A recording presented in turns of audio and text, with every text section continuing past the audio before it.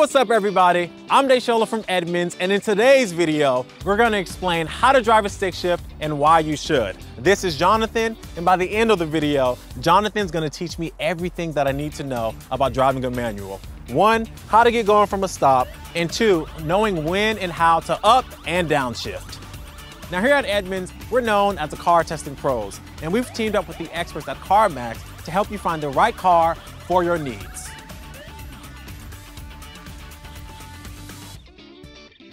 So after all this time driving in a world full of automatics, why do I want to learn how to drive a stick shift? Well, there are a lot of reasons not to, I guess, nowadays, but the apocalypse could happen at any time, you guys. Don't forget that, and I don't want to be left behind. True. There's also the sheer satisfaction of manipulating a complex machine, and plus I think it makes you a better driver because it requires you to pay attention and plan ahead on the road. Okay, well, I want to be a better driver, so please teach me. Let's get to it. We're here inside of this manual. What do? I know I need to put my seatbelt on. Oh, that's a good idea. Yeah, you know, safety first always, safety first. Okay? Seatbelt's on. Yeah. All right, so first things, I know this isn't your first time in a manual, but for the purposes of this video, I think we're gonna just pretend like you've never driven one, right? Okay. This one's different too. Yeah. This one looks a little different, and you know, and it's been years. It's been like a few years since I've even driven. So. All right, so let's get reacquainted. You got 3 pedals. On the far left is the clutch pedal, the middle one is the brake, and the right one is the accelerator.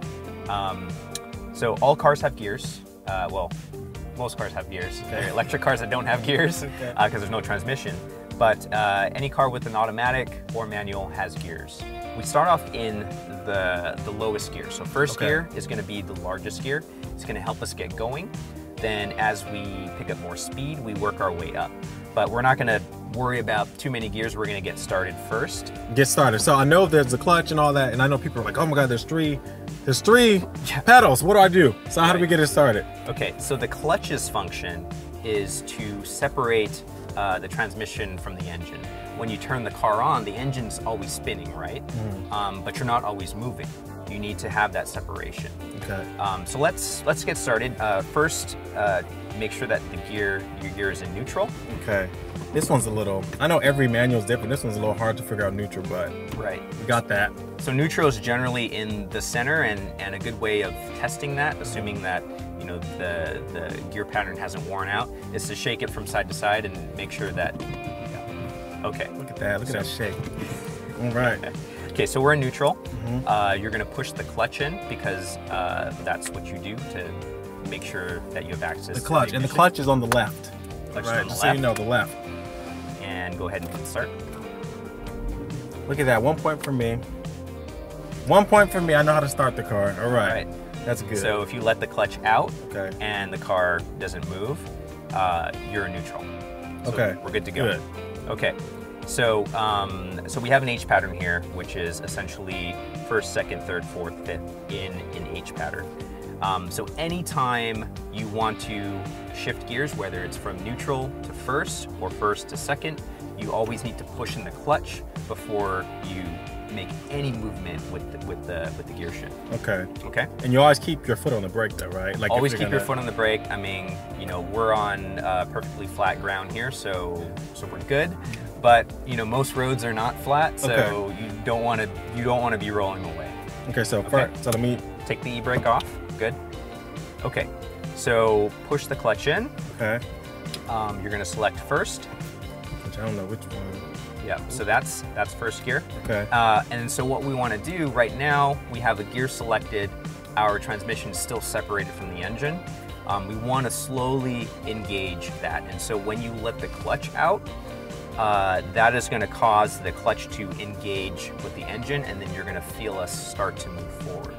You kind of feel the point at which the clutch is starting to engage and the car is starting to move forward. But then it shook a little bit. I was like, oh! If you want to come to a stop, like, you know, you're not sure what's going on, the safest thing is to always go full clutch in and then foot on the brake. Okay, cool. Okay, so if you don't know what's happening, you just want to stop, clutch in, brake, and then you can figure out everything. That's going to be your fail-safe there. Okay, cool. And so as we start to engage the clutch, the engine is going to start having to work hard. And so when you start to feel the car move forward, you want to start just really slowly feeding in some of the accelerator.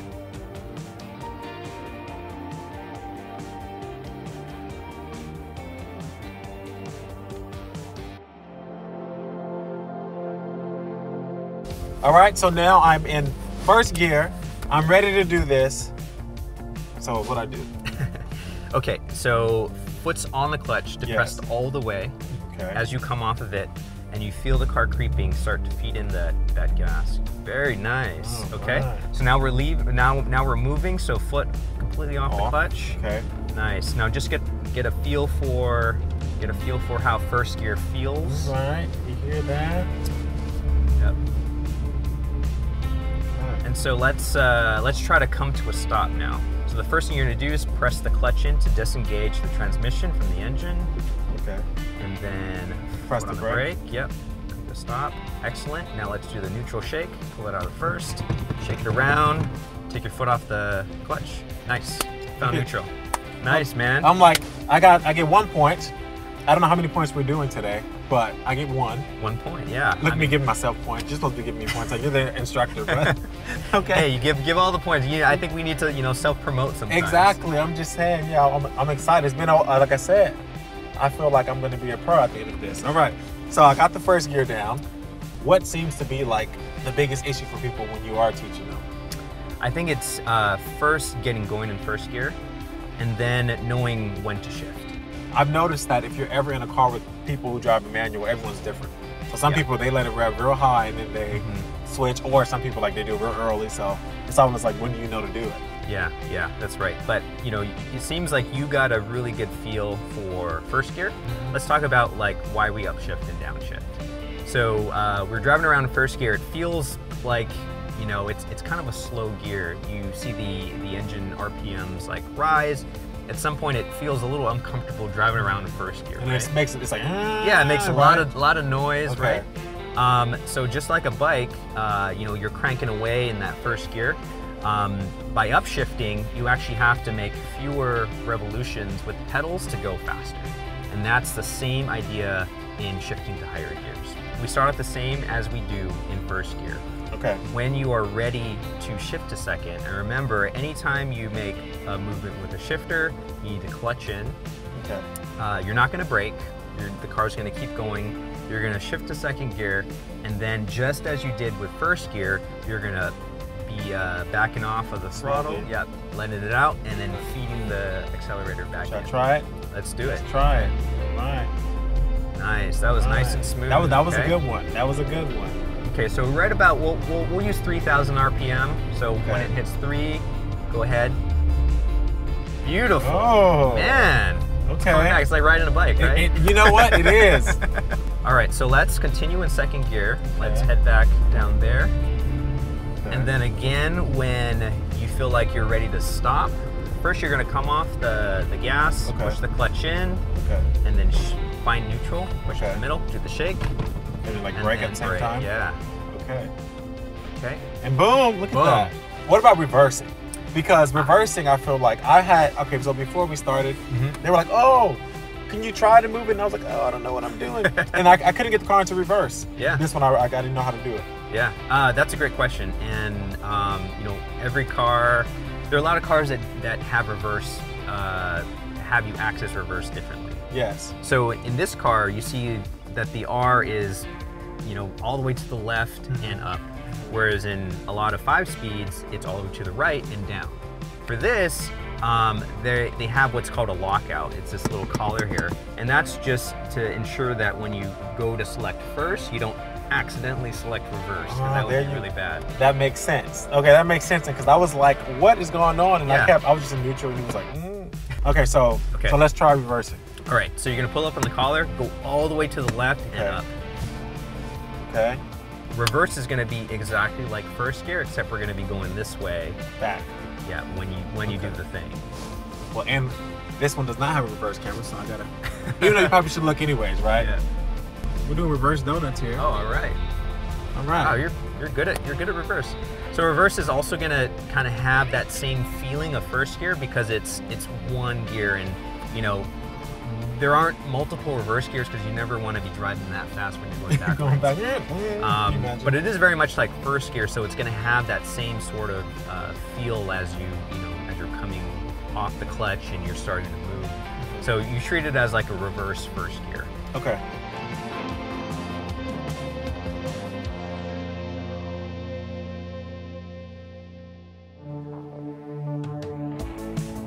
You know, we used 3,000 RPM as sort of like a basic guideline for knowing when to shift. Okay.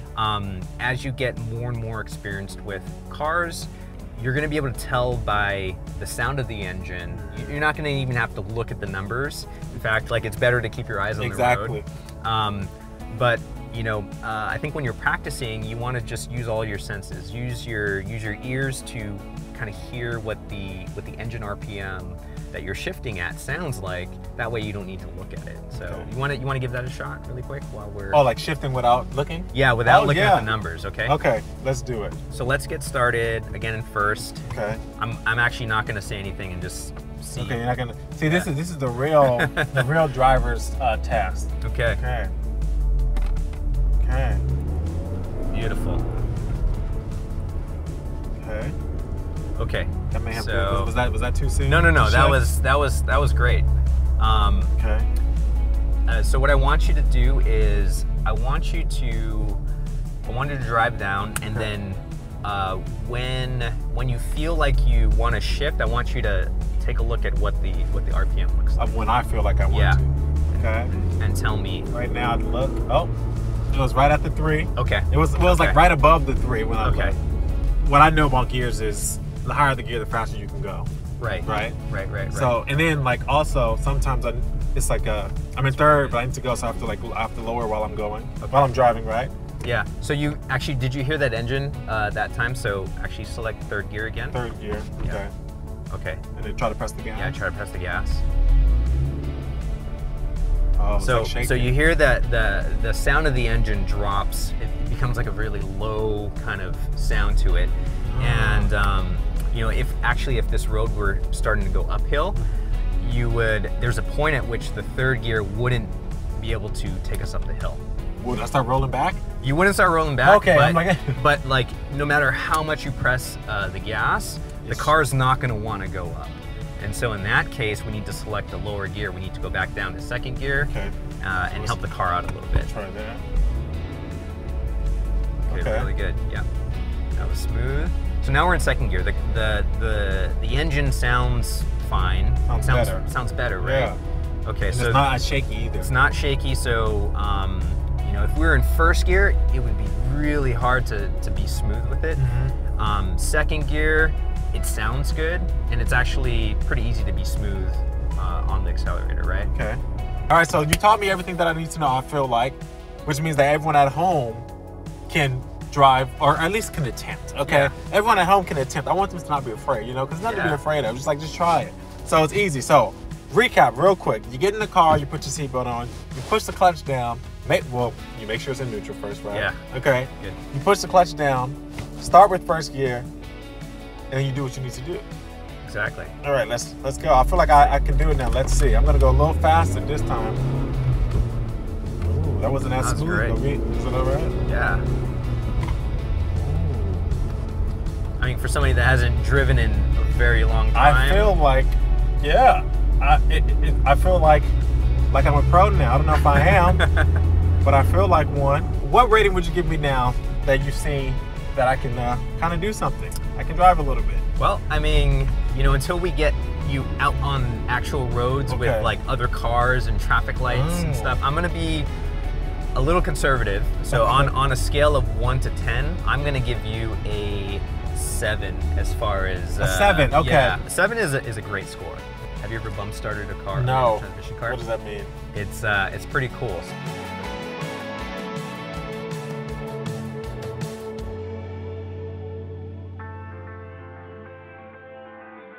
Essentially, if your battery doesn't have enough juice to start the car, you can actually get the car rolling. So oh yeah, I know what that means. Yeah. Yes. You and me getting out, we're pushing, yeah. You jumping in, putting it in gear, and then letting the clutch out. All right, so yeah, you gave me a 7 and that's fine, but I want to at least go for a 9. All right, so there's no hills around here, but can I try the bump start or something? Let's do it. Can you teach me? Yeah. In order for us to push the car, it needs to be in neutral. So go ahead and make sure it's in neutral. Oh, I have to push it? Like get out and push it? Yeah. Oh, okay. Yeah. We're both gonna. I'm like, I gotta do some real work. Yeah. Okay. And so we're gonna get out. We're gonna push it. Okay. And then you're gonna jump in. While you're pushing. While I'm pushing. So I'm gonna keep the car going. Okay. We can have the car door open. You're gonna jump in. And then you're gonna select, you can select either first or second. I think second is usually a little easier because we're gonna already be moving. So once the car's moving, you're gonna jump in, clutch in, select second gear, and then let the clutch out. So we're both gonna push the car. Okay. I'll say, all right, go. You're gonna run, jump in, select second gear, and then pop the clutch. Okay, you don't have to do it slowly. In fact, you just want to let the clutch out quick. Okay? I'm excited. I'm nervous a little bit, but let's go. All right. Okay. Let's see how it goes. I'm a little nervous. All right. Let's go. We gotta try and get some speed. So Get the quads in, jump in, and do it as quickly as you can. Push, push, push, push. As quickly as I can. All right, go. Okay.